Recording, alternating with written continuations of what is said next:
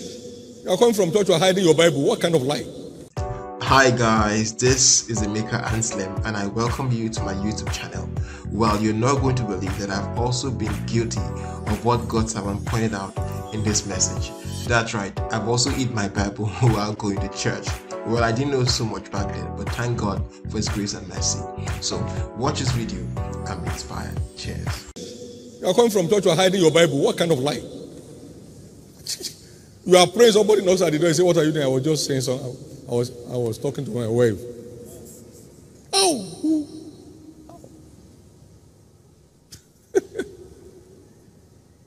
They knock. Nobody answers when they call you next time. Yeah, I was praying. My God, I was praying. That's my time of prayer. Amen. You have not denied my name.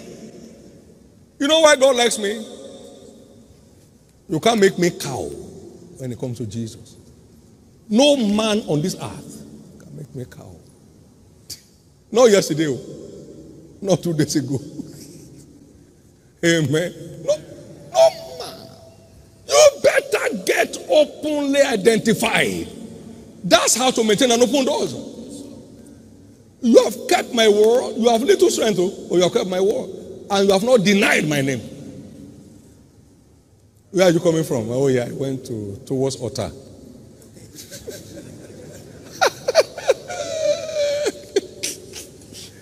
Glory to God. I'm coming from church. I'm a winner. Oh, you don't know? I'm a bona fide winner, born bread, buttered winner. Amen. When God becomes your helper, no agent of devil can dishelp you.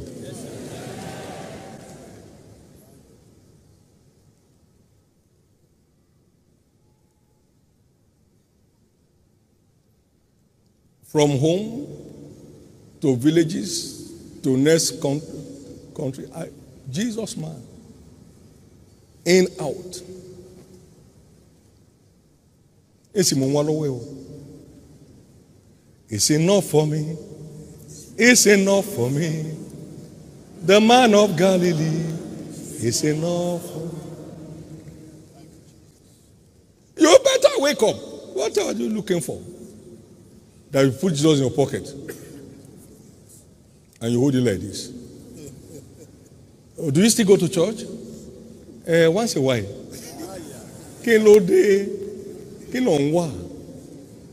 Amen.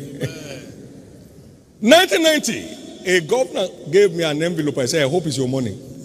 1990. 19 what? 90. I said, "I hope it's your money." I don't need government money. He said, "My honor, sir, my honor." It's my money. King on what? Who can give me today what God is giving me? You have a company, you can't pray in your company. What kind of company are you having? Are you the owner? God will leave it to you. They are not all Christians. How did they get there? If they are not, lead them to Christ. Are you not a winner?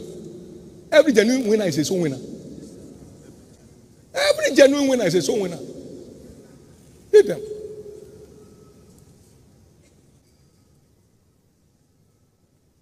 Every single security man in my premises is born again, baptized in water, baptized in the Holy Ghost.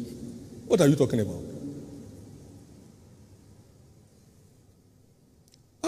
You said this ain't awful. That's how. To enjoy open doors. That's what it demands. You have little strength, but keep my word. And never deny my name.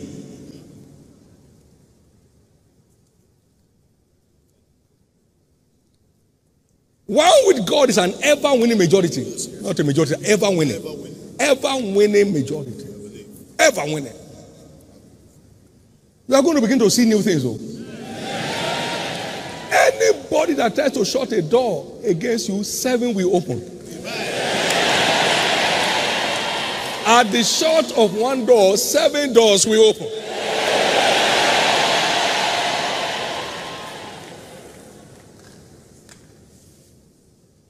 Now, Isaiah chapter 45 and verse 1 to 3. The anointing is one of the instruments God uses to enforce open doors, to open impossible doors to his people. Thus said the Lord to his anointed, to Cyrus, whose right hand I've holden, to subdue nations before him, and I will loose the loins of kings, to open before him the two-leaf gates, and the gates shall not be shut. Come on, say the anointed. I'll go before him and make the crooked places straight. I will break in pieces the gates of brass and cut in sunder the bars of iron. Now watch.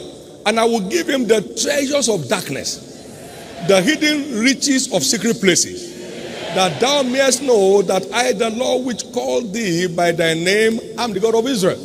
Now, that's the enormous power that the anointing of the Holy Ghost carries. For example, as Jesus returns to the power of the Spirit in Luke 14:14, his fame spread abroad. Anointing opens impossible doors. And there went out a fame of him throughout all the region round about. Many of us sitting down here today, you'll be having your names called in places you least imagine.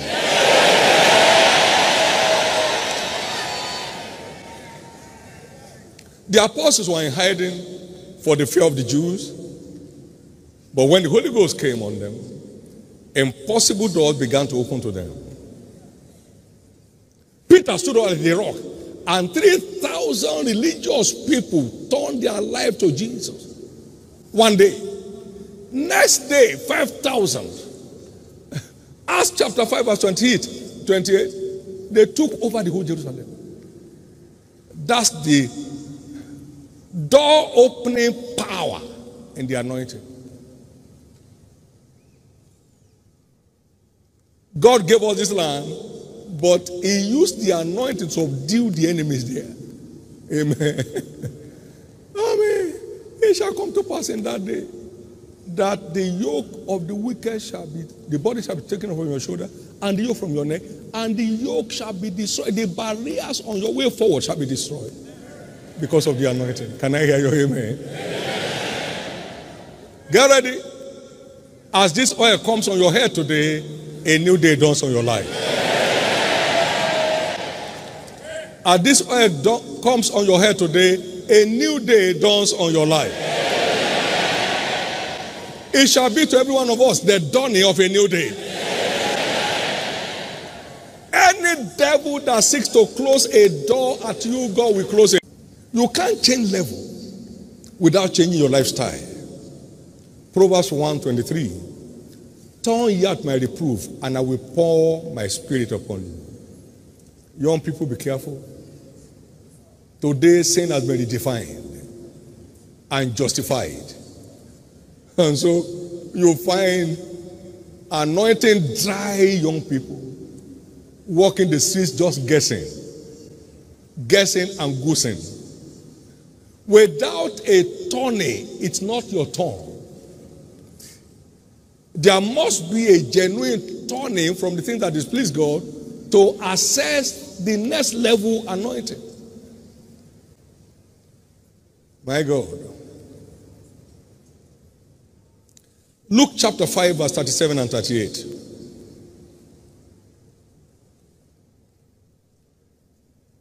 No man puts new wine into old wine bottles, else the new wine will burst the bottles, and the wine will be spilled, and the bottle shall perish. But new wine must be put into new bottles, and both are preserved. To move anybody forward beyond his quality of spiritual life is to destroy him. And God does not tempt anybody with evil. Clean up to step up. Clean up. If you must step up, clean up. Clean up. Clean up. If you must step up, clean up. If anybody wants to step up, clean up.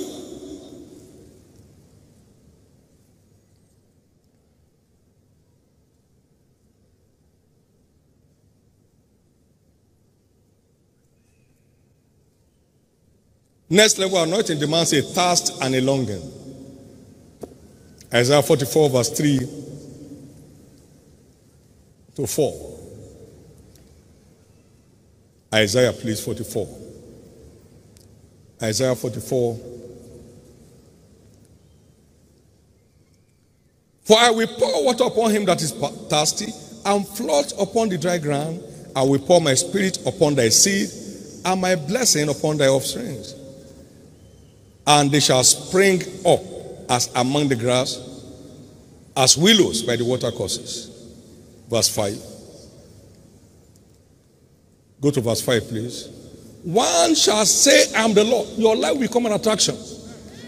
Another shall call himself by the name of Jacob. And another shall subscribe with his hand unto the Lord, and surname himself by the name of Israel. That is, the anointing decorates destinies that turn individuals to attraction to the world around them.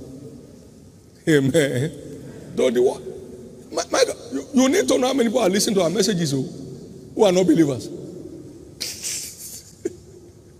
My God, it's a crowd of people. Amen. Crowd of people.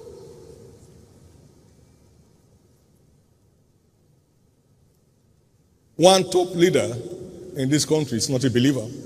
He told one of his proteges, there's one man you must listen to if you want to keep your career alive. Bishop David Oyedepo. And he has kept faith with it. He must be in this service now, the second service. Amen. Your life becomes an attraction with new anointing. And that's you. No one shall remain a byword and a proverb in this church. As the Lord lives, God's glory on this church will reflect fully in your life. Nothing goes down in your life anymore. Your days of ups and downs are finally over. There is a story of this young man in a class. The same class with a bully.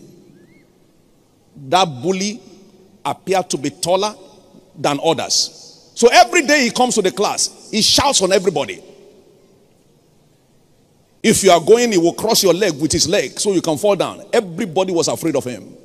But there was a young man in the class who woke up one morning, and upon taking his bath, he was standing before the mirror, half naked, and suddenly he noticed his muscles. And he said to himself, the fellow that bullies me in the class doesn't have more muscles than this. So with that understanding, he got back to the class, ready for the bully that day. You see, when you are intoxicated with knowledge, you get ready for any battle. As a matter of fact, you invite the devil. If they burn you well, appear now. He was determined that day, and when the bully came again, he was ready for him. He attempted to cross his leg. He stood strong, gave it to the bully. The back of the bully was on the ground that day. Everybody in the class was clapping. And that's what happens when you have testimony. People clap for you. When you fail, people pity you. But when you have testimony, people clap for you. From this moment, you will not hear anybody say to you, sorry again. You'll be hearing everybody saying, hooray! If that is for you, beginning from this week, say loud, amen. Say with me, I carry the supernatural. For your information, if you fail now, it's a mistake. It's not in your nature to fail. No. Because the God you carry does not fail. If you fall, it's a mistake. You are not meant to fall. That's why scriptures make provision that the righteous may fall 7 times. God will not count it against them. Anything that happens to you negatively now is a mistake while you are growing. God does not look at you with the eye of condemnation. He encourages you that you can still make it. He allows you to rise again so you can start your journey all over. The righteous may fall 7 times, but the Lord shall raise him up again. Proverbs 24 verse 16. God is working on you. You will soon get there. I say you will soon get there. In the precious name of Jesus Christ. By redemption, I am seated with Christ in heavenly places, far above all principalities and powers. 3 quick things to look at here. Number 1, you are in a seated position. The seated position is rulership position. You don't see kings run around. They are seated. The seated position is dominion position. If you've been in the palace, you see the king not only seated, but he is calm. It's a position of command. It's a position of rest. People ask me, you look so restful. And I tell them it's because I am seated. Your running helter-skelter is enough. You need to get the understanding that you are meant to be seated. The Lord said to my Lord, Psalm 110, verse 1 and 2, sit thou at my right hand, until I make thine enemies thy footstool. Sit thou, sit. What makes others run around will no longer walk upon your life. Help me tell your neighbor, you are seated. You are seated. Seated. Number 2, in heavenly places. You need to know where you are. You are not dealing with common elements around here. You are seated in heavenly places, in high places. I've never seen a general in the army arguing with a sergeant. No. No matter what happens, when a general is coming, the sergeant must push out his chest, whether he likes him or not. Morning, sir. And if the general likes, he can call you any name. Fucking stupid. Roll on the ground right now.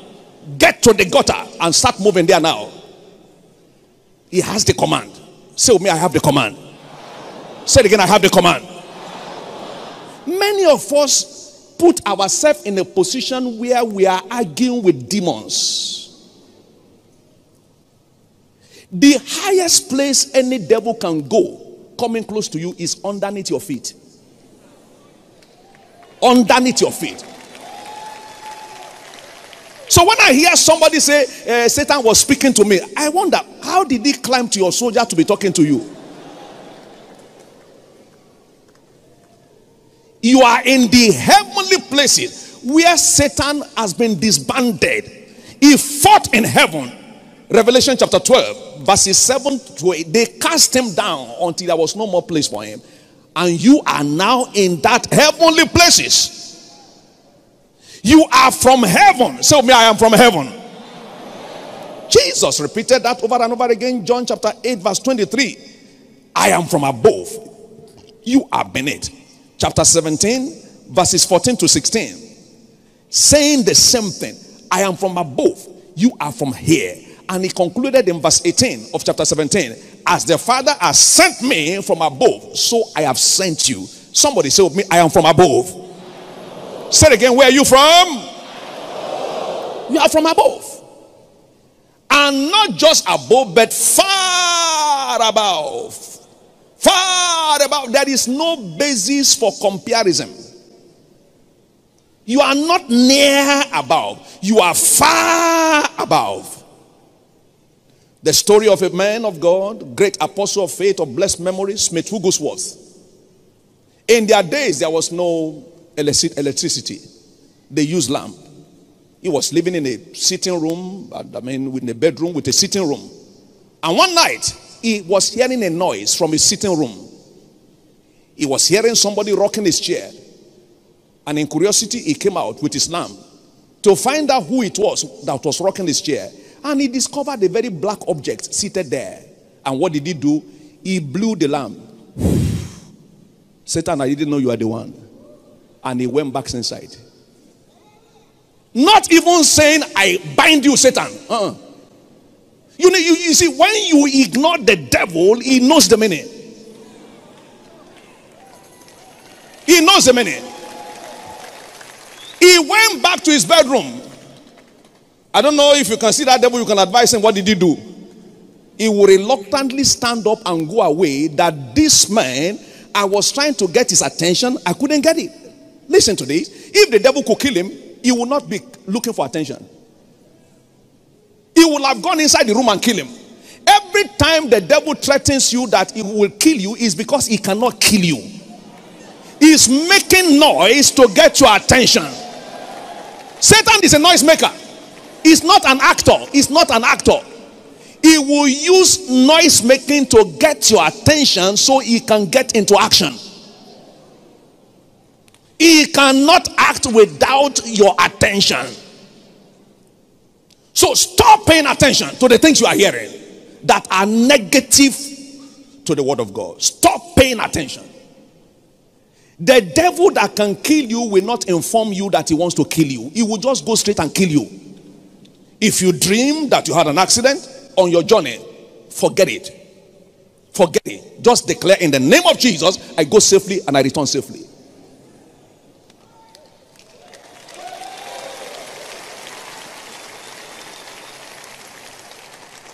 Don't give Satan any attention. He cannot harm you. He cannot hurt you. You are superior to him. You are seated in heavenly places, far above principalities and powers. Ephesians chapter 2 verse 6 tells us that, and Ephesians chapter 1 verses 20 to 21 tells us how far above we are. Not near above, but far above. If you find a professor in a debate with primary one pupil, the professor has a problem. If he speaks 1-2 grammar, the head of the child will scatter. In the church, spirituality does not reduce materialism. Spirituality will multiply your material blessings. I'm a witness to that. I don't look for things, I look for God. Yet I don't lack material things. Look at me here. Everything you see on me now, I don't know where they brought them from. For more than 25 years, I've not bought coats in my life. What am I doing? I'm pursuing after God. I don't know how much they sell shoes. Somebody told me some time ago he wanted to buy a shoe for me, a pair of shoes. He said only 12 people have it in this world. He called me back. He said, I changed my mind. I said, why? He said, because I'm not sure whether you will use it. If I give it to you, you may give it to somebody else now. Because I don't know the price. I don't know the value. Somebody said he gave me a coat many years ago and was looking for when I would wear it. Suddenly he saw it on somebody's neck. I don't have a problem. Everything havable is givable. That's where I live my life. Everything inside wardrobe can go to anybody else. I can't see a fellow brother in the church not having shoes and I'll be putting my shoes together. No.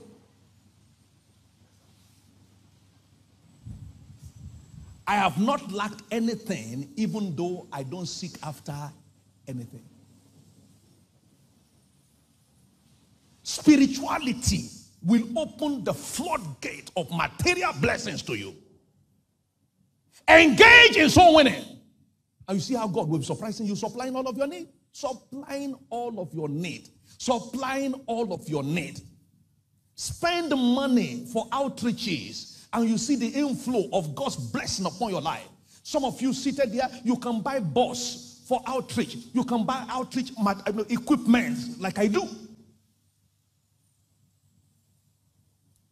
I don't think I bought less than 6 or 7 buses for outreach, for the church, here and there.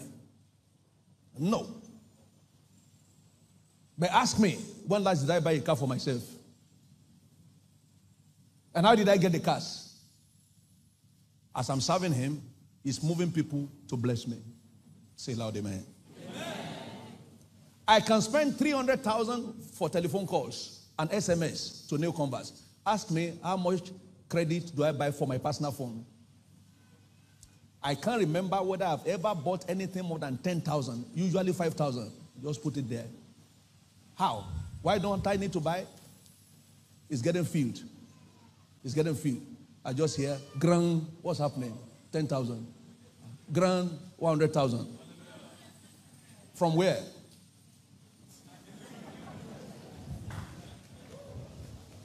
Shout hallelujah. You have a car, you can't bring people to church in your car. That car is reduced to a can. It's no longer a car. It's now a can. So when next you enter your car, say, I've entered into a can. Shout hallelujah. When you are in revival, your needs are supernaturally supplied. When a church is promoting soul winning, that church never lacks anything. I can tell you, that's why this church is getting blessed. If you watch it, we don't raise offering anyhow. Hey, there's somebody there. God said you will give 10 million. Yeah, stand up, stand up, stand up, stand up. Yes, that woman, stand up. I said, are you not afraid of the anointing? It's not necessary. Just keep the revival on, and people will be giving the way they ought to give. Keep the revival on. Keep winning souls, and the money needed for winning more souls will be supplied by God. Shout hallelujah. Stop pursuing money. Start pursuing God. And God will surprise you by supplying all of your need according to his riches in glory by Christ. Do you know? I discovered nobody has capacity to meet his personal need. No. Because needs are enormous. You don't even know what you need. It is God who knows what you need. You know what you want, but you don't know what you need. That's why Paul said, my God shall supply all your need according to his riches in glory by Christ Jesus. Stop trying to satisfy your needs. You don't have the capacity to do so. Watch it. Any man you meet on earth here always want more. And that's what has led many people to stealing. Steal government money, steal 10 billion, put it inside wardrobe. If there's more space in wardrobe, put it in that sock away. Put it everywhere. Money that you cannot openly spend. What a waste. What a waste. But if you seek after God, day by day, he will be supplying all your need, including things that money cannot buy. Can you buy peace? Can you buy joy? Go to drunkards. All they want every day is to buy drink that will satisfy them. Yet, they are never satisfied. Go to people who go to harlot. They want to satisfy their cravings. Tomorrow, he will go back again until he becomes addicted to it. You are blessed. Amen. I say you are blessed. Amen. Raise your hand and pray, Lord, fire my spirit man. Pour out your spirit upon me. In the name of Jesus. Is fruitful. Now hear this. Particularly when it comes to the fruit of the womb, please hear this. The original creator or the original source of man is not egg and sperm. It is the word of God. That's the original source. There was no egg and sperm that made Adam. That one was only a process put in place for continuity. The original man was created by the word. All things were made by him. And without him was not anything that was made. In him was life. And the life was the light of man. The light shineth in darkness. The darkness cannot comprehend it. The original source of man was the word. Now hear this. Everything created that has life in it has its source in the word. God spoke to water and the water gave birth to fishes. So don't tell me that there is loss. Hi guys, this is Emeka Anslim, and I just want to thank you for always coming back and back again to my channel to watch my content. As you know, I'll never give you content that's not going to bless you. So let me know what you think about this video at the end of it. So watch and be blessed. Cheers. By this rod, If you remember in the Old Testament, the Bible tells us that when the children of Israel came out and suddenly serpents invaded their camp and began to bite them and they were dying. And God said, make a rod that will bear a serpent on it and lift it up. And anyone who looks upon that rod, whatever the serpent had beaten him with, the venom that entered will be neutralized. So that is the greater rod that swallows up all the rods of the magicians. It means that it doesn't matter what enchanters have done. It doesn't matter what diviners have done. It doesn't matter what babalawos have done. It doesn't matter what occultists may have done. No matter what has been infused into your body without your knowledge, when the rod of God enters, it swallows the rod of the magicians. He said the magicians did so by their enchantment. By their enchantment. They made their rods into serpents. There are some hearing my voice that there are serpentine movements inside your body. You can't explain it. Just things moving up and down, moving up and down. Strangers inside your body. But as the rod of God enters by the communion table today, every rod of the wicked shall be swallowed in the name of Jesus. So there is the rod of God. And that rod has the assignment of swallowing up the rod of the magicians. Now, what is it that makes the communion table the rod of God? Isaiah chapter 11 and verse 1. The Bible tells us there, look at this closely. And there shall come forth, what? A rod out of the stem of Jesse, and a branch shall grow from his roots. A rod. Who is the rod that is being spoken of here? Jesus. There shall come forth a rod. And when we partake of the communion table, what did Jesus say? This is my body. So that bread is the body of Jesus. That is the rod making entrance into your body. That means whatever strange rod was there, as the rod of God enters, it swallows it up in victory. This morning, by the rod of God on this table, whatever it is that is a stranger in your body shall be swallowed up in victory. Somebody believe it, say the loudest amen. No wonder the Bible says in Psalm 110 and verse 2, it said, the Lord will send forth the rod of thy strength out of Zion. The rod of thy strength. Where are we gathered this morning? This is Zion. The rod of his strength is available here today. Whatever it is that is afflicting, tormenting, buffeting your body, by the rod of his strength, it shall be swallowed up in victory.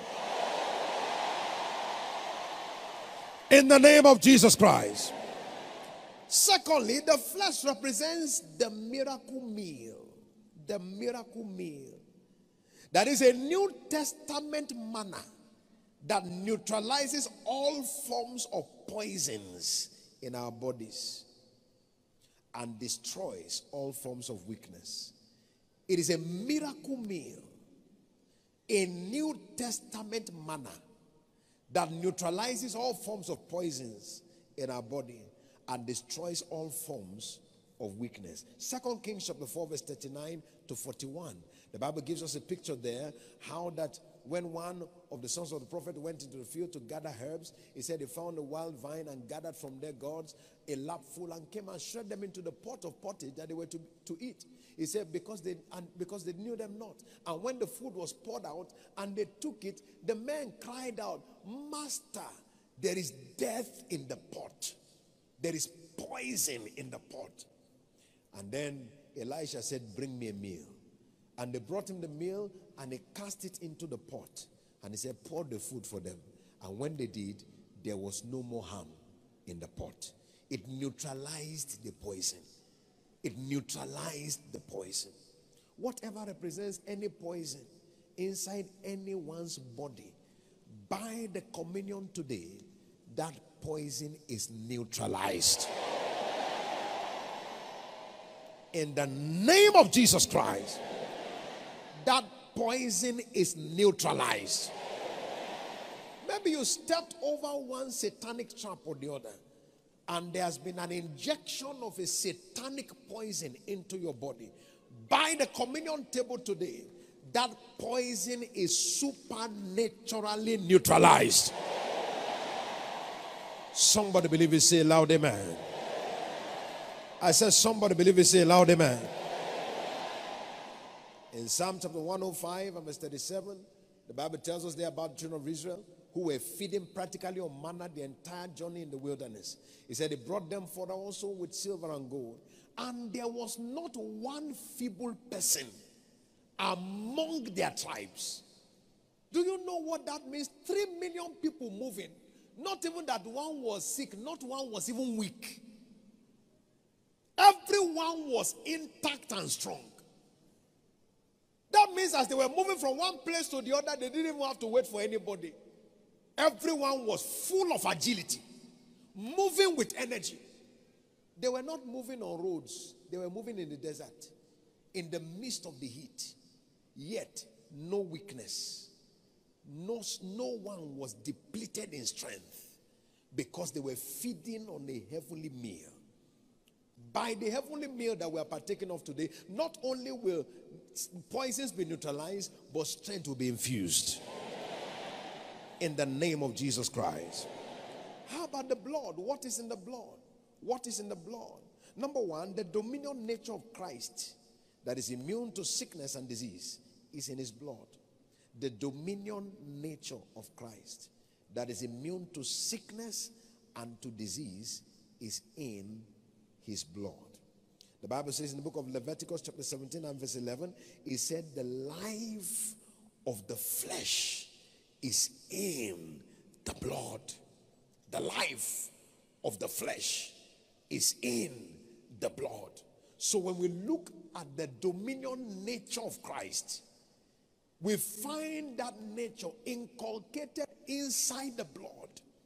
So every time we are partaking of the blood, we are taking on a spiritual inculcation of Jesus' dominion nature. Jesus' dominion nature. And you know, it is nature that determines what your body can nurture. It is nature that determines what your body can nurture, what your body can accommodate. I was saying in WSF meeting yesterday, I said, you have never heard of a tree having malaria. No. Because the nature of the tree cannot accommodate it. It is outside its nature. The nature of Jesus is immune to sickness and disease. The Bible says concerning him, he said, a body hast thou prepared for me. He was operating, yes, with a physical body, but it was an unbreakable body. Sickness could not penetrate it. There is no day you heard Peter, John, and James gather and they began to go somewhere. They said, what's happening? We need to go and help or God get medicine. It's not feeling well. No, at every point in time, strong, agile, never down, because of the nature in his body. Today, by the blood of Jesus that we are partaking of via this communion, that very nature that has dominion over sickness, dominion over disease, that nature is coming afresh upon you. In the name is fruitful. Now hear this. Particularly when it comes to the fruit of the womb, please hear this. The original creator or the original source of man is not egg and sperm. It is the word of God. That's the original source. There was no egg and sperm that made Adam. That one was only a process put in place for continuity. The original man was created by the word. All things were made by him. And without him was not anything that was made. In him was life. And the life was the light of man. The light shineth in darkness. The darkness cannot comprehend it. The original source of man was the word. Now hear this. Everything created that has life in it has its source in the word. God spoke to water and the water gave birth to fishes. So don't tell me that there is low sperm count. Even if what is in your body is water, if the word of God hits you, water will produce.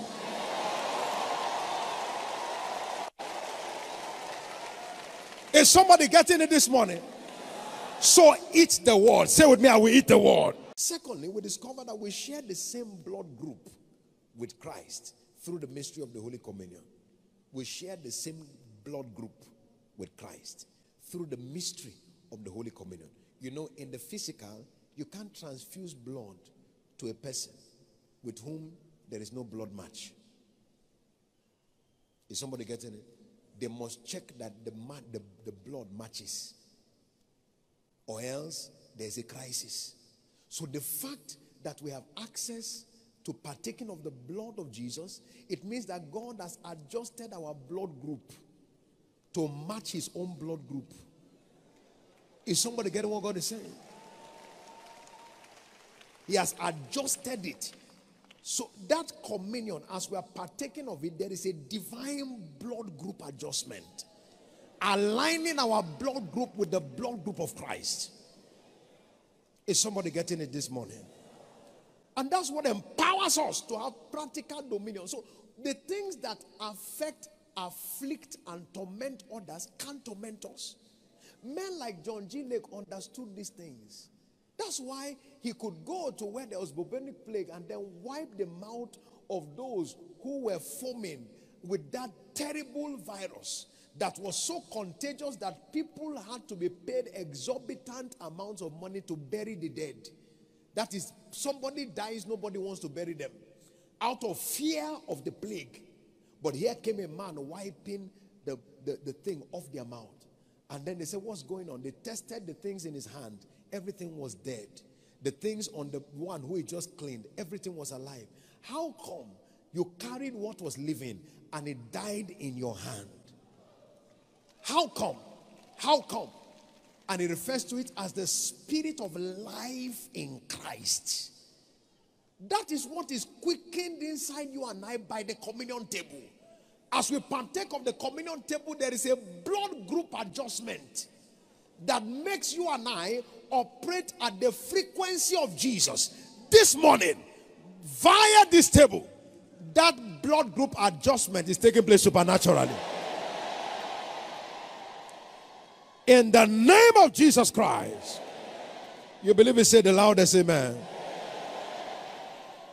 What is required of you and I is that we infuse our faith into the communion table. We infuse our faith. We heard in the first service, God's servant speaking.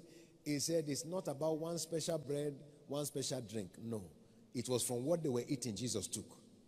What makes the difference is when we pray over it and you infuse your faith. Your faith is what makes the difference. It's what determines your lot.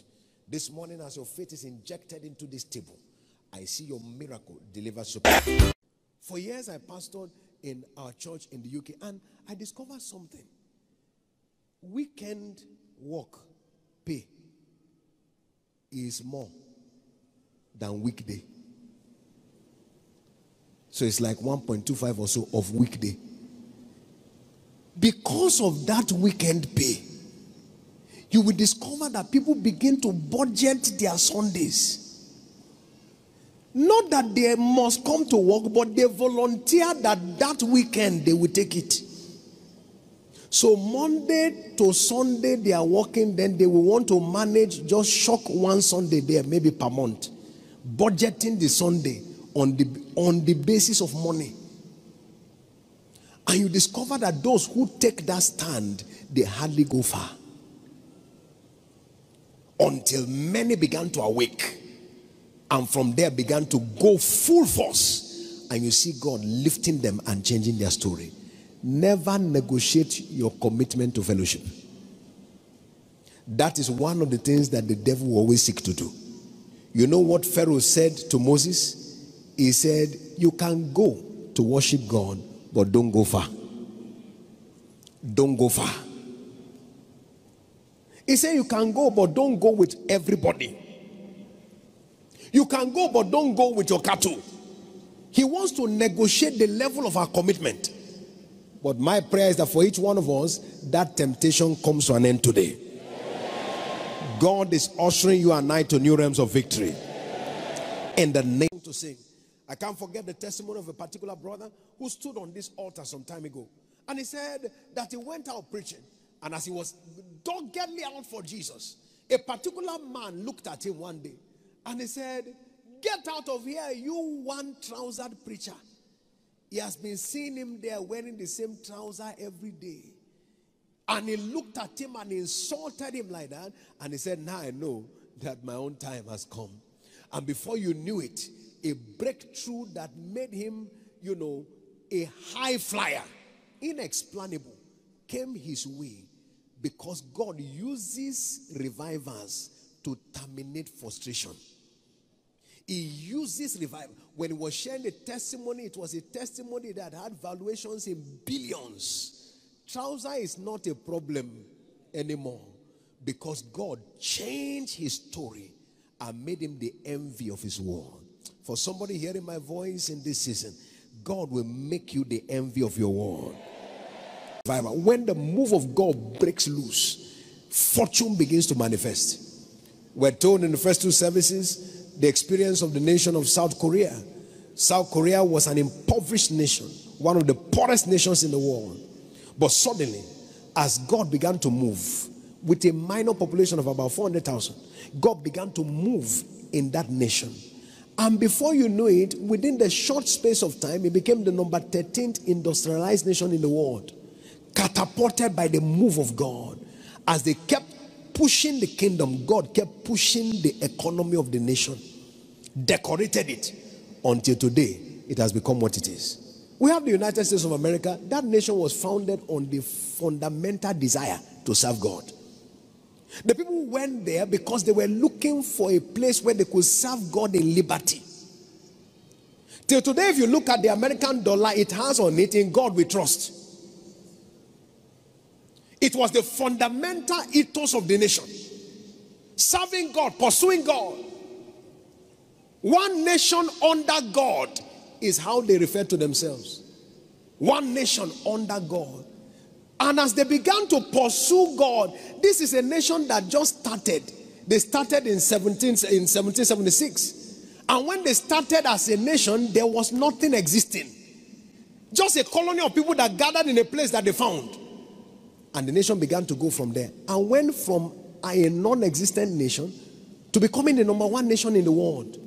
Because when God's move begins to spread in a place, it catapults the nation to the top. Everything begins to move forward. Shout hallelujah. Now, if that happens for nations, how will it not happen for persons? When individuals begin to go after God, there is the release of heaven's resources in their direction. That will become your testimony. Number two, divine health is the lot of every engaging believer in a revival.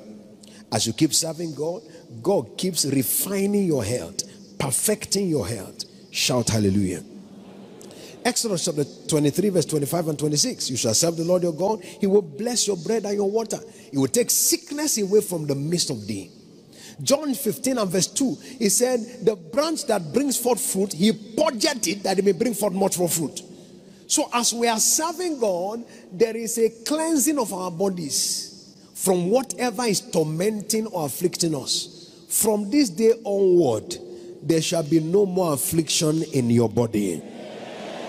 If you believe it, say louder, amen. I said there shall be no more affliction in your body. We have the testimony of one of our sisters who had cancer of the mouth. And according to her, she just kept going around serving God, advertising Jesus everywhere, telling everybody about Jesus. And one day in the night, suddenly she had a visitation. And, an angelic personality came and took the tumor out of her mouth. That was the end of cancer. Cancer was cancelled on the basis of her commitment to God. I don't know what anyone's condition here may be, but as you commit in your heart to serve God, every affliction is brought to a permanent end. In the name of Jesus Christ. Number 3, every revival empowers believers to command the supernatural. It empowers believers to command the supernatural. It empowers believers to command the supernatural. Isaiah chapter 8 and verse 18, and the children that the Lord has given unto me, we are for signs and for wonders. As we keep serving God, we are empowered for the supernatural. In Luke chapter 9 verse 1 to 6, as he sent them forth, he gave them power and authority over all devils. Everything was bowing to them because they were on the go for him. Every time we commit ourselves to advancing the kingdom of God, he empowers us to command the supernatural. Strange manifestations begin to occur as we get on the go for Jesus. In this season, we shall see the hand of God in an unusual dimension. If you believe it, say louder amen. I said, if you believe it, say louder amen. I said, in this season, we shall see the hand of God in a strange dimension. If you believe it, say loud amen. We shall see the hand of God in a strange dimension. If you believe it, say the loudest amen. So in the season of revival, we are empowered to begin to operate in new dimensions of the supernatural. Now, today is our covenant day of healing. And let's take note of this. Jesus specializes in healing all manner of sicknesses and diseases. It doesn't matter what the case is. There is no case that is ever referred from Christ. Jesus is the final bus stop. When your case meets him, your case meets an answer. And the good news is that today you have come to Jesus. That means that every case against your health is being overturned for a testimony today. Matthew chapter 4 verse 23. The Bible makes us understand that Jesus went about teaching and healing all manner of sicknesses and all manner of diseases among the people. Everywhere he went, he kept touching, healing, setting free. We also saw that Jesus empowered his disciples to do the same. Matthew chapter 10 verse 1, he sent them out. And verse 8, he said, heal the sick, cleanse the leper, raise the dead. He sent them and empowered them to do the same. Now please take note that medical science has no solution to oppressions of the devil. There is no microscope that can see a devil. There is no blood test that can decipher a demon. It will take one coming to Christ to provide solutions where man has no answer. It will take coming to Christ. There are many cases that many have spent, and yet there is nothing to show. The woman with the issue of blood came to Jesus. She had for 12 years been trying to manage this issue of blood, spent all her resources on physicians, and the Bible says she was not even made better. Rather, she kept growing worse. But she came in contact with Jesus, and that was the end of that situation. I don't know what your situation may be today, but as you come in contact with Jesus this morning, that situation is coming to a permanent end. If you believe it, say loud amen. I said, if you believe it, say loud amen. So even when medical science has no answer, Jesus has the answer. When it has no answer, Jesus has the answer. I remember the testimony of a particular woman. This woman was trusting for the fruit of the womb, and they had done all manner of tests. Doctor looked at her and said, there is nothing wrong with you. To the point that she had gone to various nations. And eventually they put a file for her, and they called it an unexplained medical mystery. There was no way to explain why she could not get pregnant, yet she was not pregnant. Unexplained medical mystery. That is everything they have learned about the human body could not explain why this woman was not pregnant. But then she came to Jesus here, and Jesus turned around the unexplained medical mystery and gave her a physical miracle baby. The mystery was cancelled. I don't know what people cannot explain about your life, but today, by the encounter you are having with Jesus, your miracle shall be open for all to see. If you believe it, say loud amen. In the first service, a brother came here and as the word and the anointing went forth, suddenly he looked at himself and discovered he had come with a kidney affliction. Legs were swollen up, pain in the kidney. But at the conclusion of that encounter, legs had come back to normal.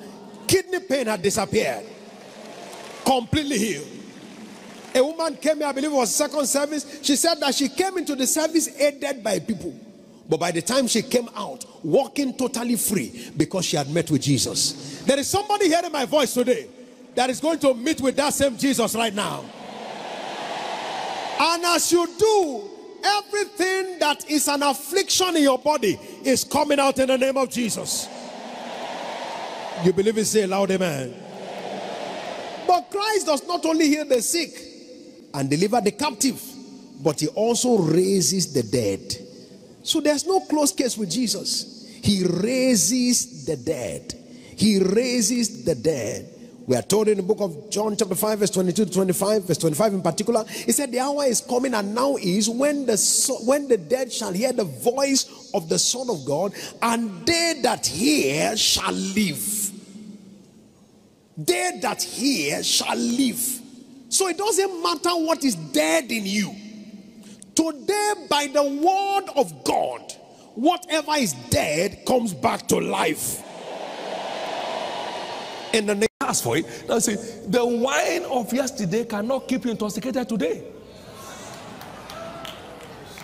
No matter how experienced a drunkard you are,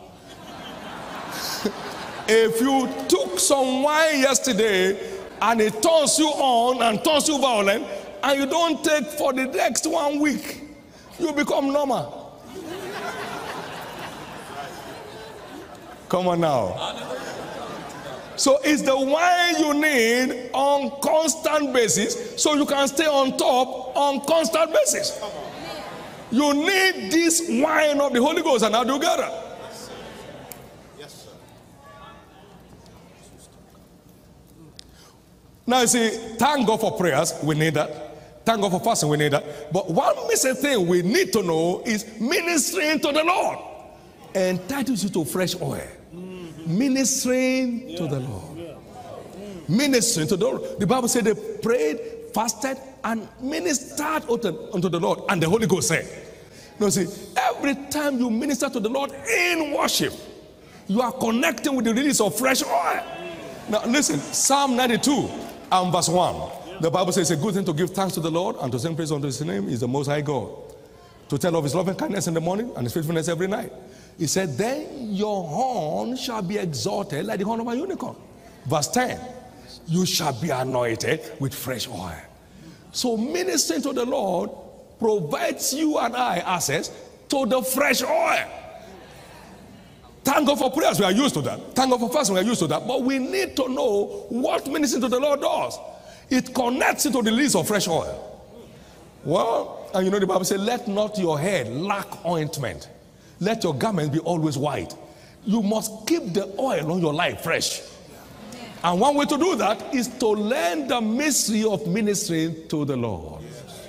Ministering to the Lord. Yes. And I mean, not just singing and jumping, but as you are ministering to him, you are speaking back to him. You know, I love you more than anything.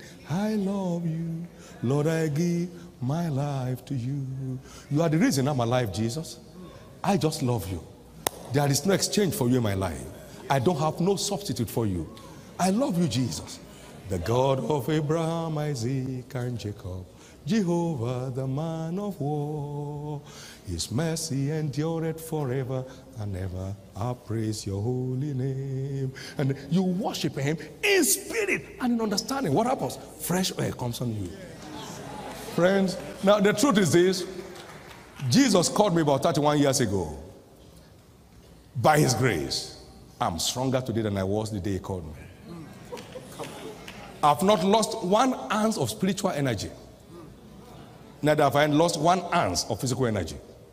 There is access to fresh oil if we know what it takes. Thank God for prayers, thank God for fasting, but you don't really know the fresh oil until you learn how to minister to the Lord. It's time to get that done. It's time to get that done. It's time to get that done. We need to get that done. You need the fresh oil to stay intoxicated and to remain violent. So that at any time you are hit, the lion in you rises. Anytime you are hit, the lion in you rises, and then you're able to take charge. We have the Holy Ghost wine. Everybody needs to know that we can access that, and that fresh oil is available to every one of us. The violent man in you will come alive when the oil is fresh. The fresher the oil, the more violent you are. What more? We also know that the anointing empowers our access into the deep things of God, which is also highly intoxicating. Every true revelation intoxicates. I'll get there under now. Every true revelation intoxicates. Now, let's go to the next brand of wine, and that is the word wine, W-O-R-D. Now, in Isaiah chapter 55, verse 1, "O every man that thirsted, come ye to the waters. Come buy wine. Come buy milk without money and without cost." Now, verse 11 said, "This spake he." Verse 11 said, "So shall my word be, which is gone forth out of my lips." So the word has wine genes. There are wine genes in the word. Now you see, God's word is in different nutritional levels. There is the water of the word. There is the milk of the word. Somebody hearing what I'm saying? There is the meat of the word. And there is the strong meat of the word. Now, there is the honey of the word. And there is the wine of the word. Remember what he said? "Come ye to the waters, so shall my word be." So there is the water realm of the word. Now, there is the milk realm. "Come buy milk." Desire the inside milk of the word of God, that you may grow thereby. So there is the milk of the word. And then we have the meat of the word. Hebrews chapter 9 verse 15. He said, "The meat which has not profited them that are fed thereby." It's talking about doctrines. So there is the meat. Now Hebrews 5:14 talks about the strong meat. But strong meat belongs to them who by reason of use have exercised their senses. Like A.L.M. will say, the strong man's gospel. The strong meat. Strong meat. There is the meat, there is the strong meat. When you win a child from milk, it starts on cereal. That is meat. Then after some time, it begins to tear, chicken and all that stuff and fish. That's getting up to the strong meat level. And then you have the honey of the word. "My son, eat thou honey, for it is good." That's the honey level. And then you have the wine level. Now there is no way milk can intoxicate you. And meat cannot intoxicate you, whether strong meat or weak meat. Now, there is no way honey can intoxicate you. It has to be wine. So there is the wine of the word that intoxicates men unto violence. Is somebody hearing what I'm talking about? There is the wine of the word. We need to get out of the shallow waters, man. We need to get out of the shallow waters and get to where the stuff is. Get to the real thing. There is the wine level. There are certain things I found, no matter what's happening in the world, I can't drop them because I'm under the intoxicating influence of those things. I can't drop them. So there is a wine level. And you see, Jesus talks about the word as the seed. Now, when you run water on grains, it goes through fermentation. Man, that's what they call brewing. Now, the Holy Ghost is the river. The word of God is the seed. So when the Holy Ghost runs on the seed, it brews it. Come on now. It brews it with the Holy Ghost. Teach it. Comparing spiritual things with spiritual. By the time he mixes them together, you're off. Absolutely in command. Somebody's blessed here. We need access to the wine realm of the world. We need access to the wine. That's when you do as occasion serve you. When you get there, you do as occasion. That's you are fully supernaturally in charge. Somebody's blessed here. Well, it's a brand new day for us. Come on, shout glory. Glory. Shout glory. Glory. Let's run quickly. What other wine do we have? We have the prayer wine. What do I call it? There is the prayer wine. You remember the story of Hannah. She was praying. Only her lips moved. Her voice was not heard. 1 Samuel chapter 1 verse 9 to 17.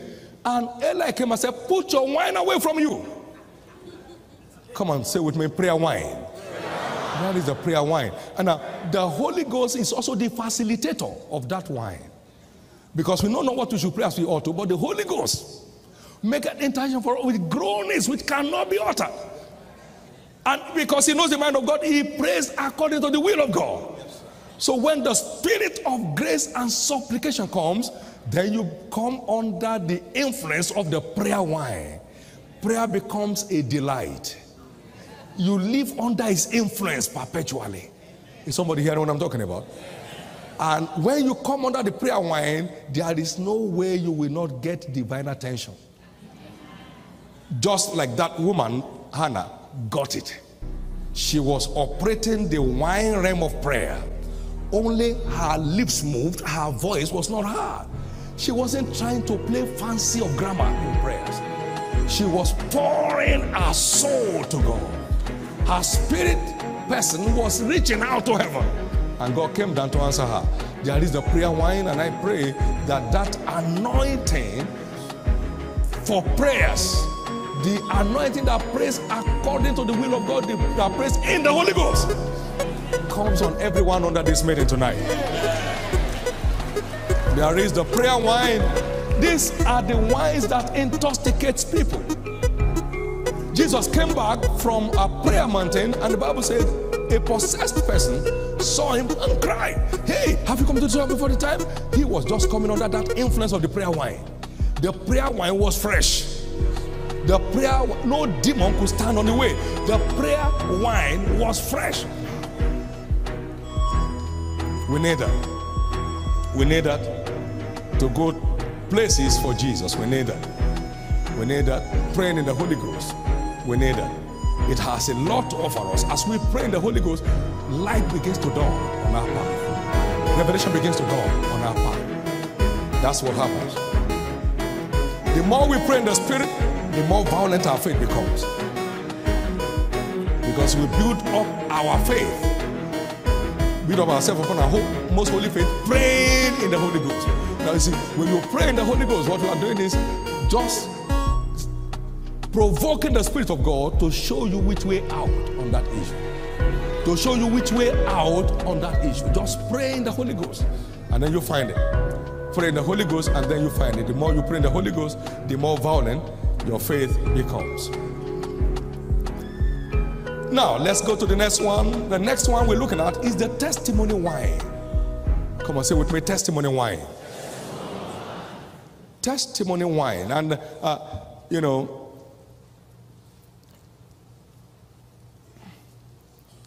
testimonies can be highly intoxicating. What drove David to confront Goliath was testimony. The Lord who gave me the lion and the bear, he will give me this uncircumcised Philistine today. Don't let go of your testimonies. The Bible says, bind up the testimonies and seal up the law among my disciples. Isaiah chapter 8 and verse 16 and verse 20. Bind up the testimonies and seal up the law among my disciples. It's so important to engage your understanding of the testimonies of yesterday in confronting your battles today. In the same vein, the testimony of Jesus among the brethren is a spiritual intoxicant. God has done this for this, that means it's available for me. Is somebody hearing what I'm talking about? It's time to get out. The ark of testimony has come back to the body of Christ. The ark of testimony is being restored to the body of Christ. Every testimony of the Lord is prophetic. Isaiah chapter 9, Revelation 19 verse 10, it said the testimony of Jesus is the spirit of prophecy. is a pointer to your inheritance. Every testimony among the brethren is a pointer to your inheritance that is yet to be delivered. Listen to this. In Psalm 119 verse 111, he said, thy testimonies have I taken as an heritage forever, and they are the rejoicing of my heart. So every testimony of Jesus is a pointer to your heritage. When you buy into it, it can be very intoxicating. The testimony of Wigglesworth has done a lot in my life. The testimony of Copeland, the testimony of Egan, amazing things. They stir up something in me that it can be done. Because he did it there, he will do it here. Now, is somebody see hearing what I'm talking about? This is so important. There is the testimony. Why?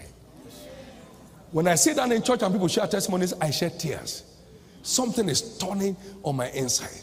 See God again, see God again, see God again, see God again. So as you hear testimonies and read testimonies from books, open your heart to assess the wine genes in those testimonies. And when you do, it's your turn to get your own. Most people today in the body of Christ have gotten their testimonies from testimonies of others. Why? They came under the influence of those testimonies, and that helps them out.